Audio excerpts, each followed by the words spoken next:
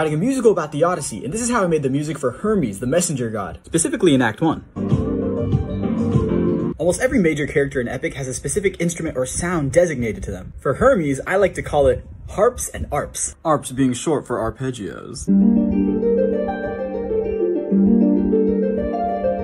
Fun fact, in Act 1, Hermes also has a lyre in his music, but in Act 2, he no longer has the lyre, and the lyre can be heard in Apollo's music. Can you guess why? Anyways, in a show that's full of bloodshed and death, Hermes is a character that allows me to have some levity, which means I get to have a little more fun making his music. So I like to make his songs a little groovy. We got this bass in there that goes like boom, boom, boom, boom, boom, boom, boom, boom, boom.